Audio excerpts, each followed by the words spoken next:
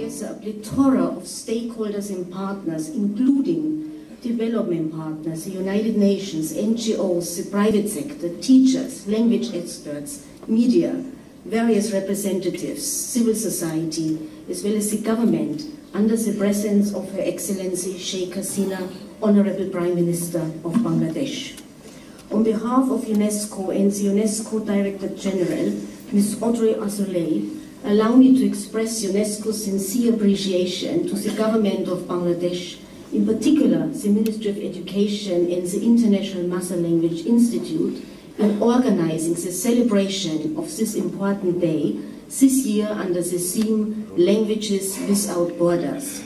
We are all well aware that it is thanks to the government of Bangladesh and your country's history that the world celebrates International Mother Language Day, and on this specific date, 21st February.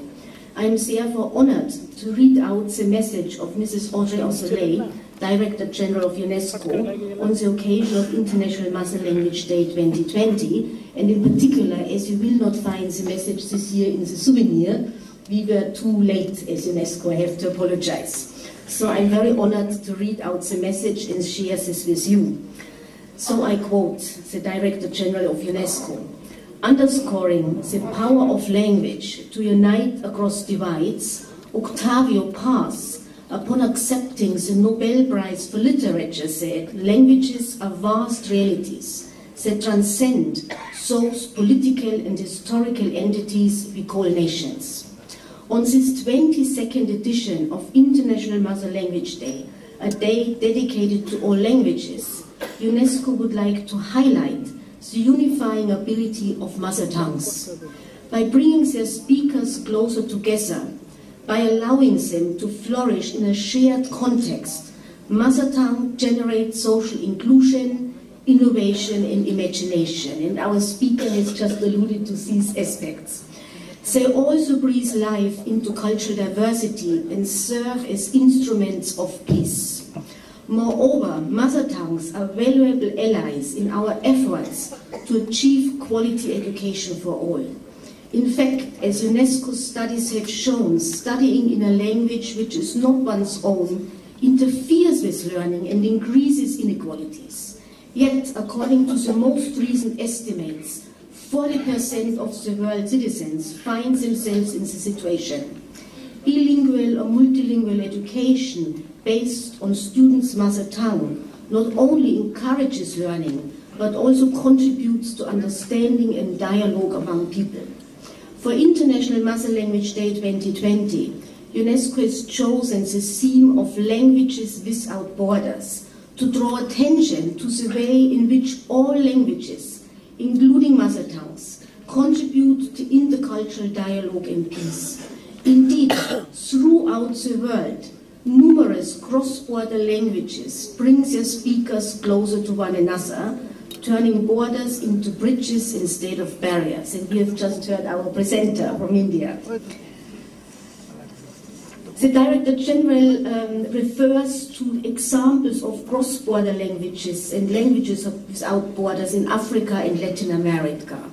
As aptly put, she then continues, by Vasilis Alexakis, in his book La Langue Maternelle, so the mother language, all languages teach us that we have roots more or less everywhere.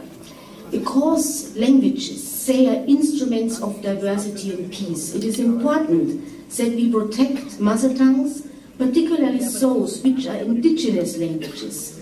In this context, in the International Year of Indigenous Languages, celebrated by UNESCO in 2019, provided an opportunity to rally the international community to support diversity essential in our world. A new chapter is beginning with this year's edition of International Mother Language Day. At UNESCO headquarters, several roundtables will be held, or actually are being held today, to discuss how cross-border languages and mother tongues can further help to achieve sustainable development. In this same spirit, UNESCO encourages everyone to take advantage of International Mother Language Day to celebrate the richness of humanity's languages. So, end of quote of Director General of UNESCO. Ladies and gentlemen, let me conclude.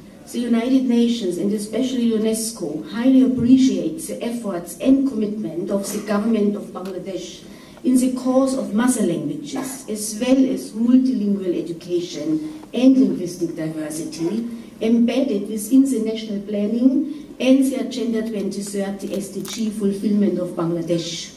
This is also reinforced by Bangladesh with the establishment of the International Mother Language Institute, IMLI, in 1999, our host today, which is also a UNESCO-affiliated so-called Category 2 institute since November 2015.